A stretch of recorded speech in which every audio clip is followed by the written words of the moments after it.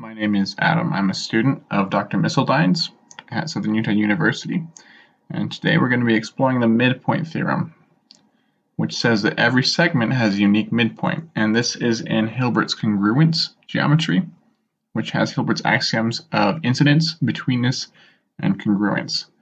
So to start, we're going to just have a segment BC.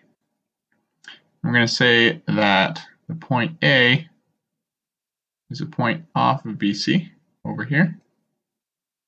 All right. By line determination, there's a line between A and C, and by extension, we can extend that out to another point D. All right. Then we can finish this triangle over here by connecting B and A. And we see that the angle DCB is an exterior angle of the triangle CAB, and most specifically to the remote angle B out here. So this angle must be smaller than angle DCB by the exterior angle theorem, and it must therefore, by angle translation, be congruent to an angle inside the half planes created by BCD. And we'll call this point E, and without loss of generality, we're going to go ahead and choose a point E on this ray CE such that CE and AB are congruent. Okay, and notice, since E is on the same side of BC as D, this is on the inside the angle of BCD, and A is on the opposite side of BC as D, then by plane separation, E is on the opposite side of BC as A. And additionally, since by the alternate interior angle theorem, AB and CE are parallel, I'll go ahead and write that.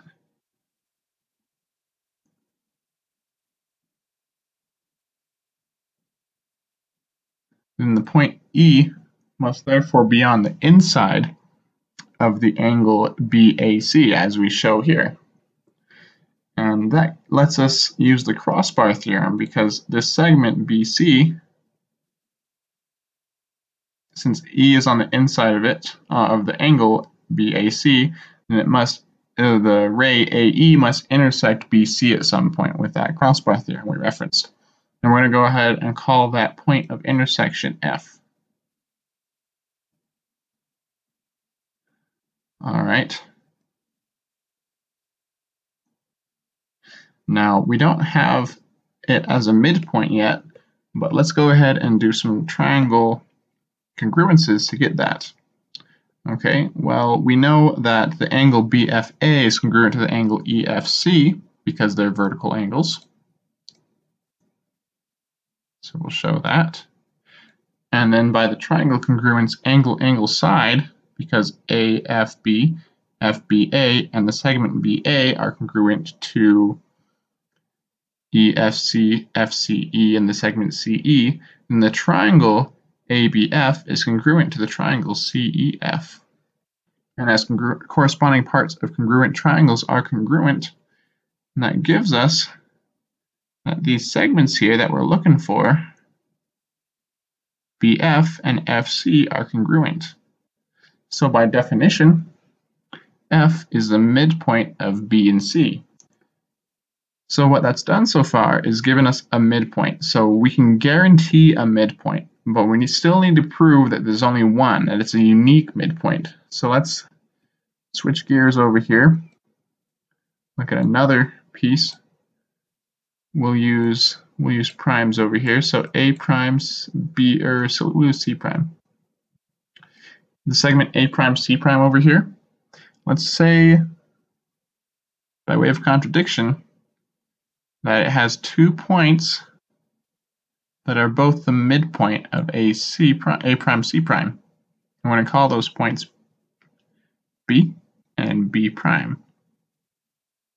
All right, and these aren't related to B over here. This is a different example.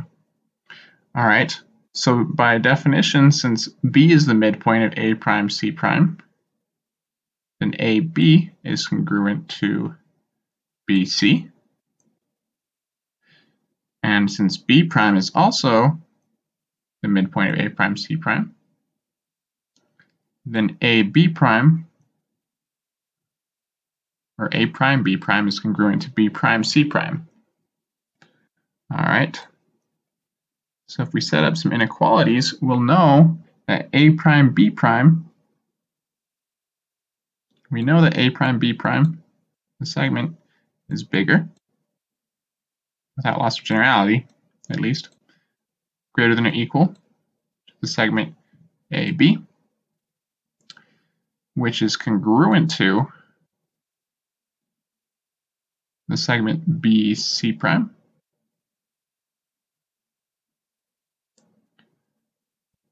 which is greater than or equal to the segment B prime C prime, which is congruent to A prime B prime.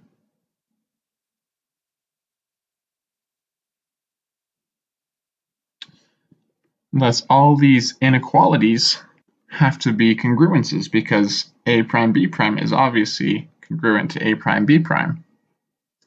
So that means that A prime B prime is congruent to